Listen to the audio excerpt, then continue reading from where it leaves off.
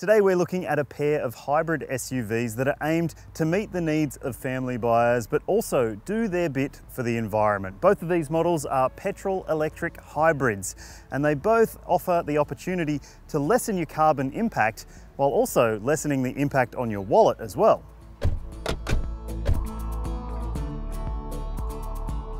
First up is the Toyota RAV4 Hybrid, which has been selling up a storm since its arrival in 2019, and understandably so. The RAV4 won CarsGuide's Car of the Year in 2019, and the hybrid model also won our mid-sized SUV comparison against a couple of likely competitors.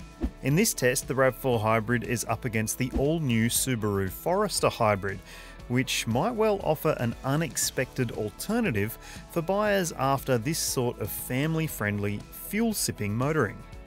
In this video, we'll go through all the important stuff that you want to know, like practicality, value for money, safety features, and of course how they drive, but maybe more importantly, how good they are when it comes to fuel use. They're hybrids after all. Now, if you're watching on YouTube, don't forget, hit subscribe, hit like, share this with your friends, and also hit that bell notification icon so you can stay up to date with all our latest videos. Oh, and if you want to read the full detailed comparison review, the link's in the description.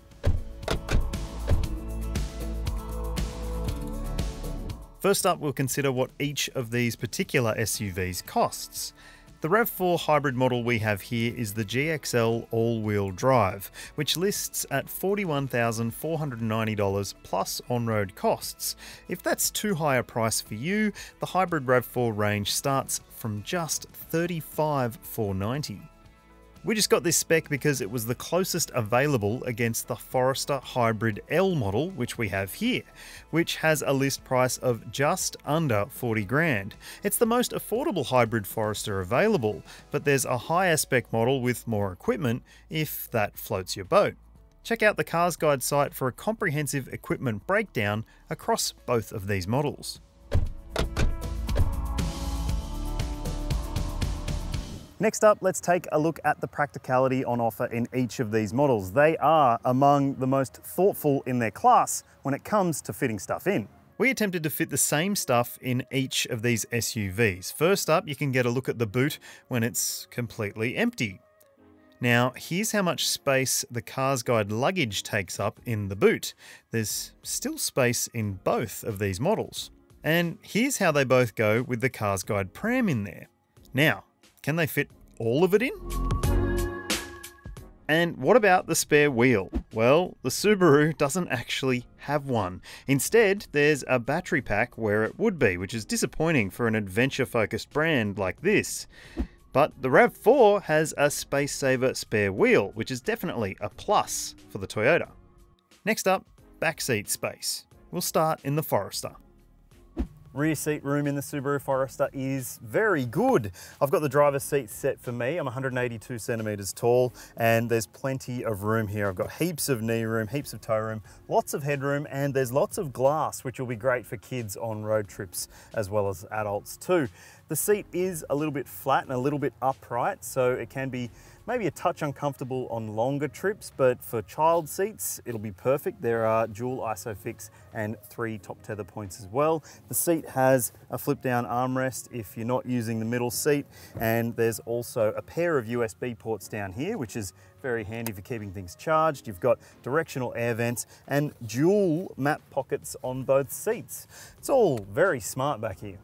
Up front in the Subaru Forester, things are pretty good. It is a very busy cabin. You've got a lot of buttons on the steering wheel and you've got a fairly busy center stack as well. Plus, you've got 3 screens in front of you, one for the driver, one for the driver, and another, well, that's also for the driver and passenger. The one up the top shows you what's happening with the engine and the powertrain and everything else. And it also works for the front and side view cameras, which there's buttons down here for. And the middle one, well, the center screen, I guess it's the most important one because it controls all your media and stuff. It's actually really small in this spec. It's 6.5 inches, which by class standards is tiny, and it doesn't have sat-nav. It does have Apple CarPlay and Android Auto, which is good, but it's very small for the class.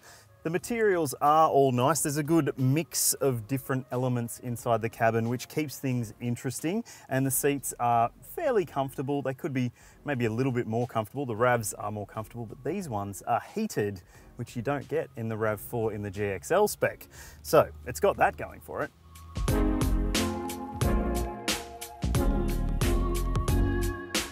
The rear seat experience in the RAV4 is a bit different to the Forester. You sit a bit further down in your seat and it's a bit more of a lounge chair experience because the seat is more comfortable by quite a margin. I've still got plenty of room, lots of knee room, lots of foot room and lots of headroom as well. But because you're sitting a little lower, you don't get quite as good a view out the window. That might matter to you.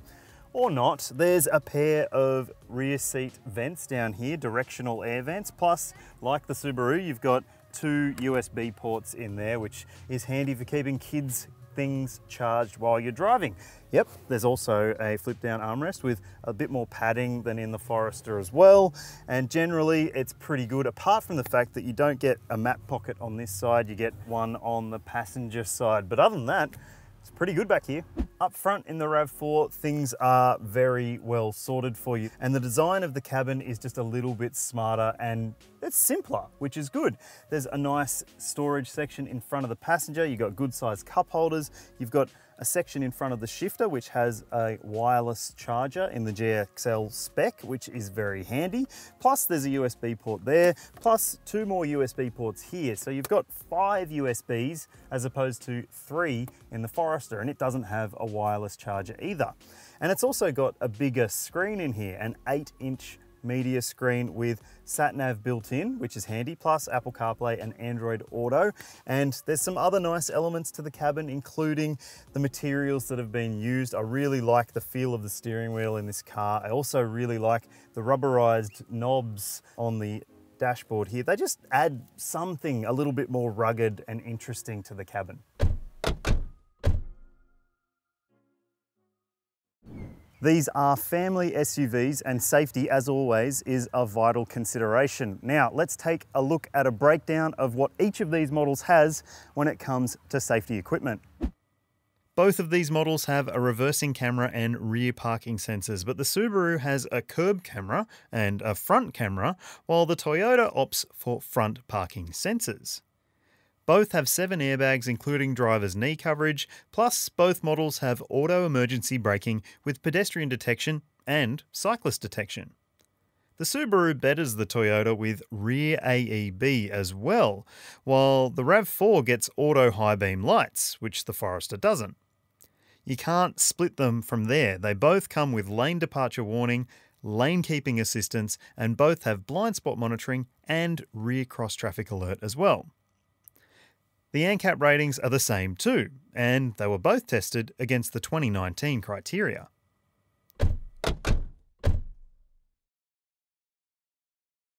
Both of these models are hybrids, but not all hybrids are created equal, especially not these two models. The Toyota has a bigger, much more powerful petrol engine, plus a couple of electric motors as well, and one at the rear axle.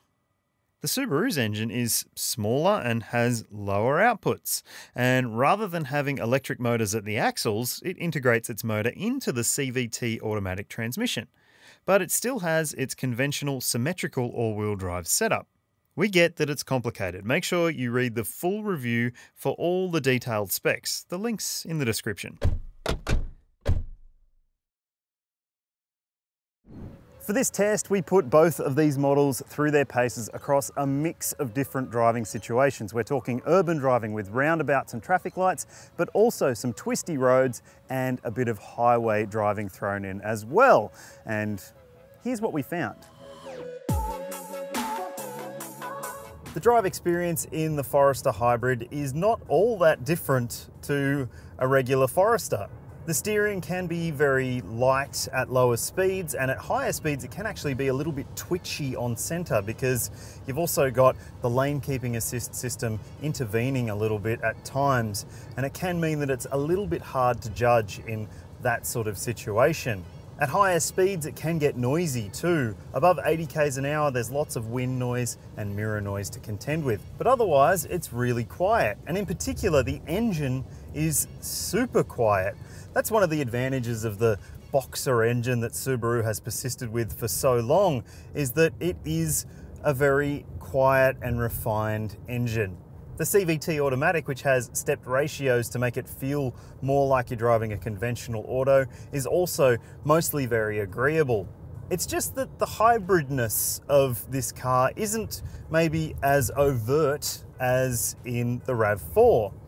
It does jump between the battery power and using the electric motor, or the petrol engine, or using a combination of both depending on the situation.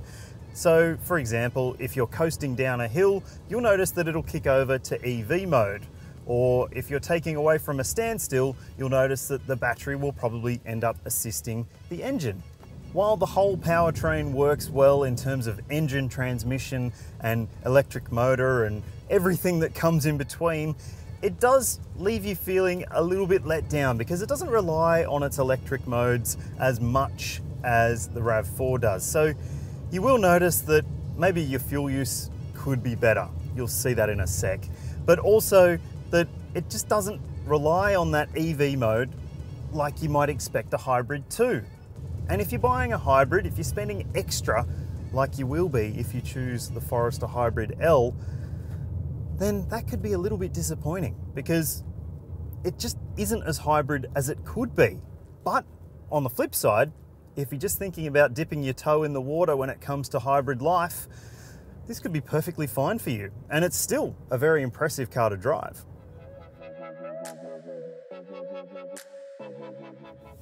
The drive experience in the RAV4 Hybrid GXL is probably going to be more what people expect when they're buying a hybrid SUV, because it relies more readily on its electric motor and battery pack to propel you forward. And to me, that's the reason you're buying a hybrid SUV. It's going to use its battery pack more often. It's going to run in EV mode more often. And it's going to reduce your fuel consumption as a result. We'll get to that in a sec. One thing you might notice if it's your first time driving a hybrid car is that the brake pedal feel isn't quite the same as what it is in a conventional vehicle.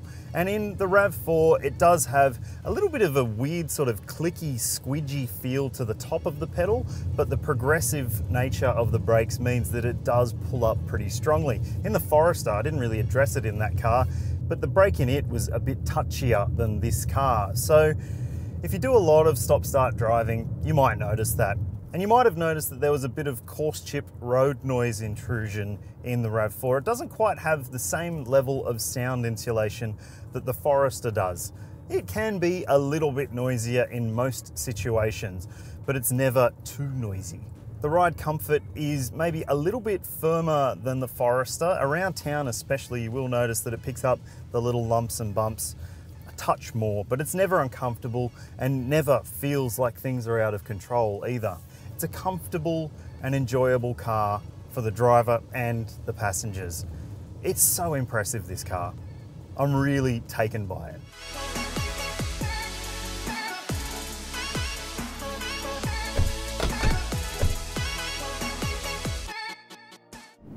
Over our testing, we kept a tally of the fuel consumption for each of these models, and they are hybrids, and so it's pretty important. Now, here's the claimed fuel consumption that each of the manufacturers says these models should be able to achieve. But in the real world, things were a little bit different. Here, you'll see our actual fuel consumption on test across a mix of different driving, and it's pretty clear which one was better when it came to using its hybrid tech.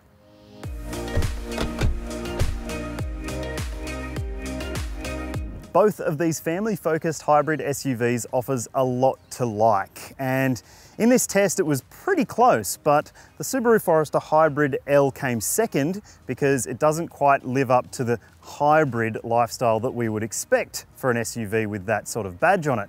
It's still very practical, still decent to drive, and still pretty good value as well, but it wasn't good enough to match up to the Toyota RAV4 Hybrid GXL, which we think is just the better execution of hybrid technology and an even more practical offering for family buyers. Tell us what you think in the comments section below. If you'd agree or disagree with what I've said, that's fine. Let us know in the comments section, but also if you're watching on YouTube, don't forget, hit like, hit subscribe, share it with your friends, and also hit that bell notification icon so you can stay up to date with all our latest comparisons.